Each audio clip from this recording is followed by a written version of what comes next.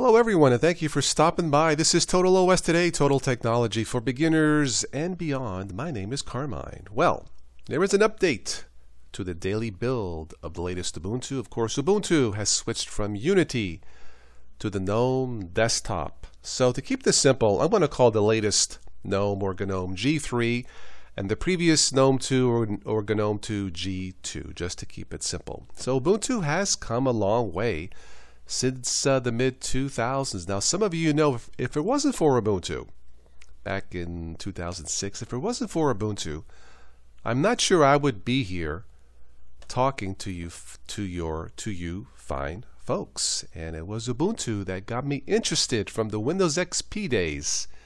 It was Ubuntu with G2 desktop that got me interested in the world of Linux. Now in 2011 I had to make a choice. Should I switch to GNOME Shell or G3 desktop, or should I switch to Ubuntu with the Unity desktop? That was a no-brainer, at least for me.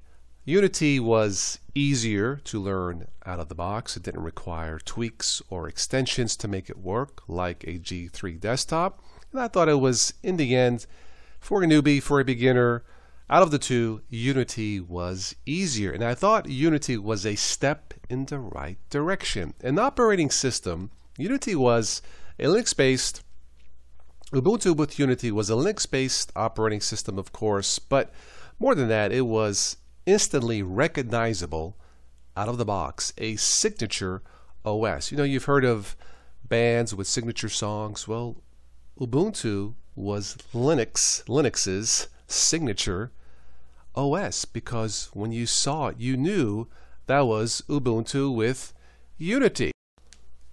Okay, so we have the default desktop here, sort of, and I'll get to that in a moment.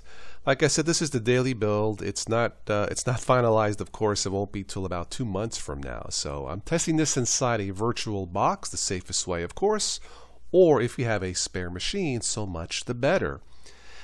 Now with this here, I'd have to tell you that compared to Unity, this runs noticeably sluggish or slower than Ubuntu Unity. But it's doable. So this is from, let's see, Frostbite, I do believe. So we have the new features. Ubuntu 17.10 will ship with indicator applets and new Ubuntu dock. Now some of the new things here, we have a new Ubuntu dock or -2 dock, a tweak of the -2 dock extensions. By the way, Ubuntu with G3 without extensions and the GNOME tweak tool, it's useless in my opinion. But let's move on. So the Ubuntu dock is fine. We have application indicator or the indicator applets. I'm not sure why you would want an operating system, whether it's Linux or Windows 10, and not have indications of what you are doing on the taskbar. Why would you not want that? It's confusing. All right, so the window buttons are to the right, which is easier for me, and we have a trash icon on the screen. So far, so good. I did install at least one extension, actually two, but let's take a look at that. Now, once again, without the GNOME tweak tool, which is not installed by default, that is a big no-no for everybody. Without the GNOME tweak tool, and maybe as of this testing, another 8 or 9 extensions to make this usable, without that, I'm not sure why anybody would want to use this. Again, that is strictly my opinion as a Windows Linux dual booter. But let's move on. So let's close these tabs.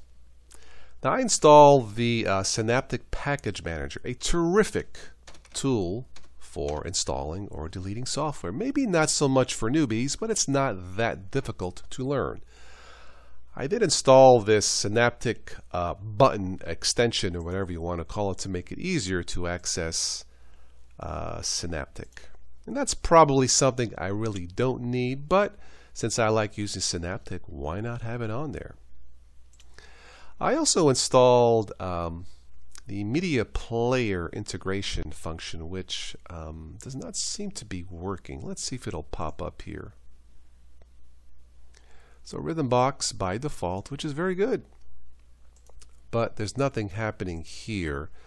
Let's try and play something, but I don't think it's going to make any difference. Let's try NPR News. Society that allowed for widespread prosperity. Okay, so that works. But also more individual. Turn that down, but again, there's no media player integration here. So again, this is an alpha build, I do believe. So not everything is going to work out of the box. Now you have this to the left, this Ubuntu dock or dash to dock, and it looks like Unity, which is kind of funny in a way. If you're making it look like Unity, why didn't Canonical just keep the Unity desktop? Now this looks like Unity, and it's not necessarily a bad thing. I think it's a good thing. You can't really customize this, if you left click or right click, you can't do anything. And on the panel here, again, right clicking, left clicking, right clicking, you can't do anything without the GNOME tweak tool, which is not installed by default. Again, that is a big no-no. You can right click on the application, as you see here, play, pause, next, stop, and quit, show details. Let's just quit. And let's see what we have installed. Now again, this is in a virtual machine. It's not running as smooth as what Unity was. Alright, so we have frequent and all. And let's see if anything sticks out here. Not really. So the applications, and those of you who have tested G3 before, the G3 desktop, GNOME 3 desktop, I'm sure you've seen this before. Nothing unusual here. The super key or the Windows key turns the search function on or off. I believe there is a hot corner here that's not working. We can click activities, and there you go. Once again, I had to install the GNOME tweak tool. Why is this not installed by default? Ubuntu took a poll from its users, from its fans. Thousands of people took the poll, which is great. You would think the tweak tool would be the #1 option, or tweak, or extension, or applet, or whatever you want to call it. This should be the #1 add-on for Ubuntu with G3, and it's not. Anyway, appearance, desktop, extensions. We have the Ubuntu dock. I installed the synaptic button. We have fonts, keyboard and mouse, power. I'm running this on a desktop, so this does not apply to me. Startup, applications, print, Q, applet, the top bar, application menu,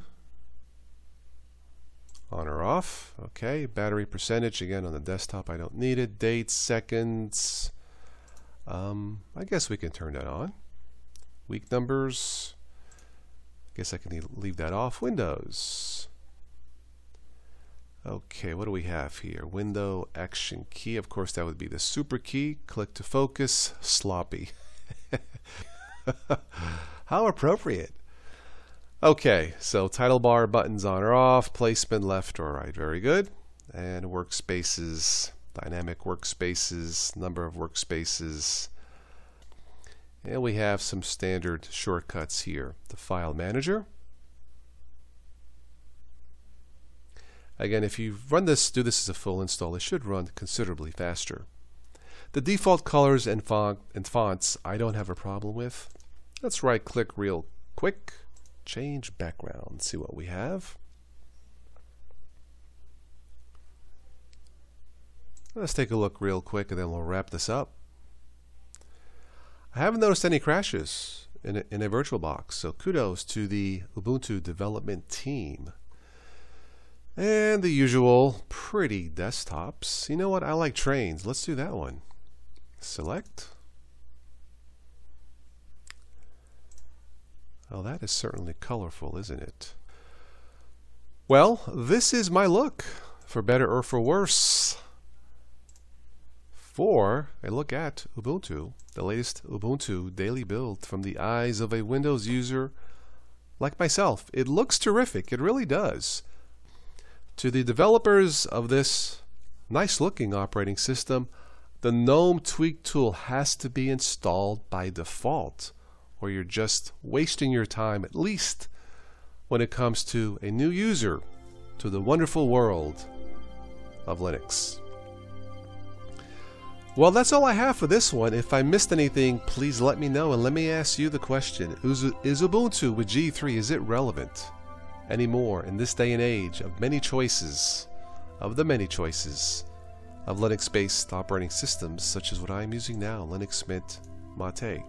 Post your comments below, good or bad. I'm curious to what you guys have to say. But as for this one, this is Total OS Today, signing off into my terrific world of Linux Mint. Ciao.